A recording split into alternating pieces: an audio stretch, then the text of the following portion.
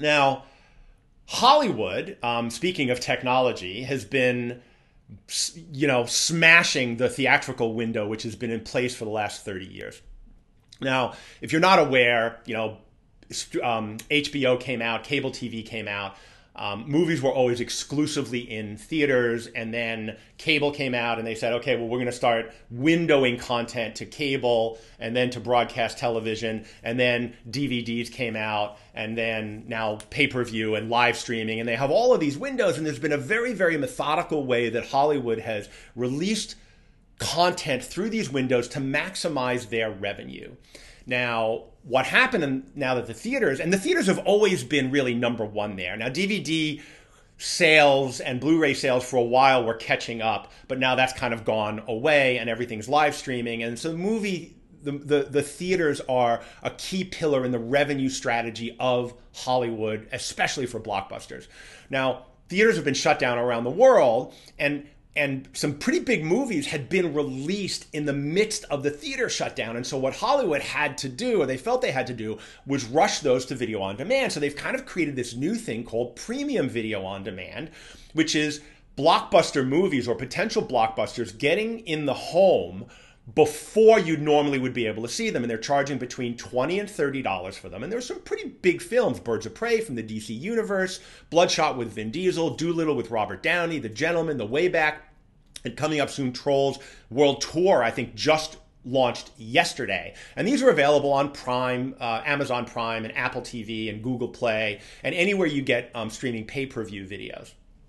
Now, the tentpole features, the big ones, right? So Wonder Woman 1984, Marvel's Black Widow, the new James Bond No Time to Die movie, Fast and Furious 9. Now, these are films that have the potential to earn $1 billion or more in the box office. So Hollywood has delayed those, and they're not going to rush them.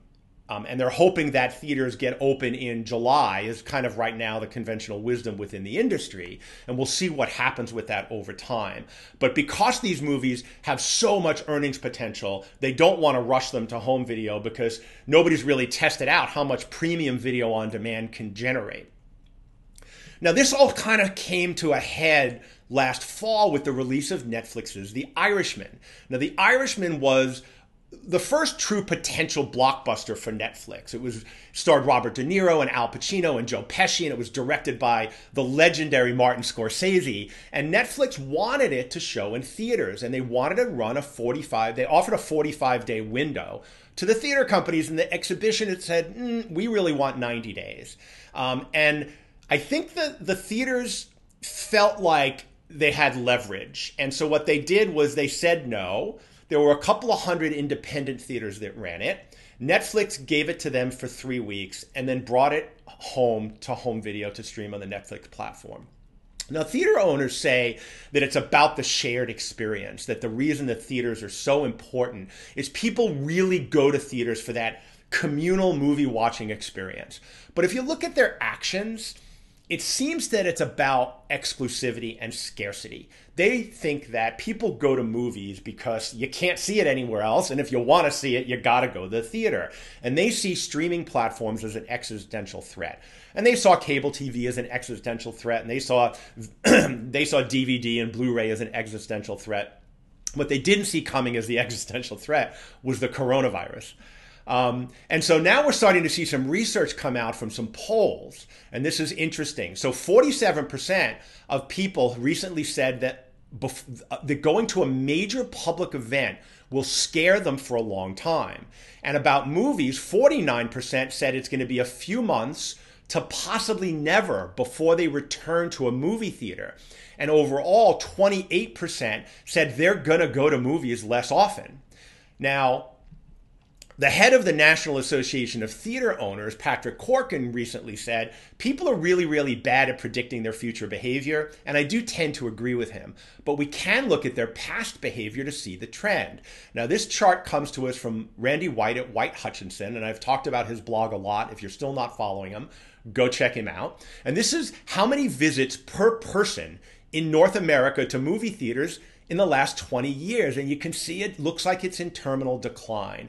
And so the combination of this trend and the acceleration of movies shutting down is going to change the distribution model for movies once again.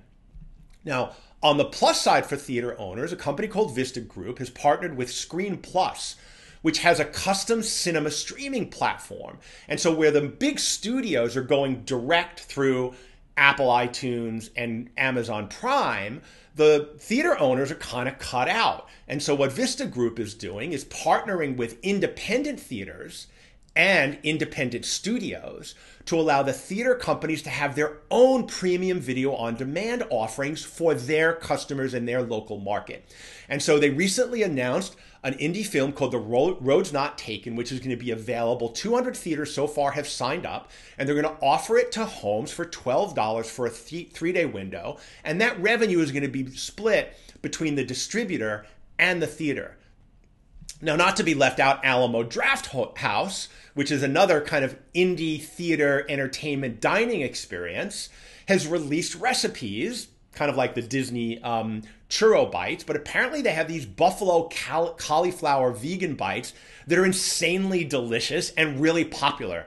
And so what they're doing now is they're creating an at-home initiative, and they're releasing their recipes to their customers to be able to enjoy while they're watching movies at home. And it's just another way for entertainment companies to stay connected with their audience in a virtual way.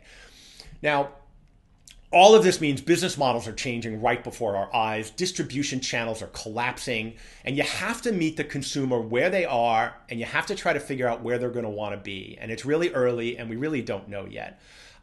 Now, theater operators, tent poles aren't going direct. The movie theaters need you to be in business because they know that $1 billion is not going to come through direct video on demand yet. But other films are going to change, and you're going to have to pivot to in-home experiences with food delivery, virtual viewing parties, and anything else you can do to stay connected with your customers. And no matter what type of retail entertainment business you're in, or retail business that for that matter, you need to figure out how to stay connected to your customers.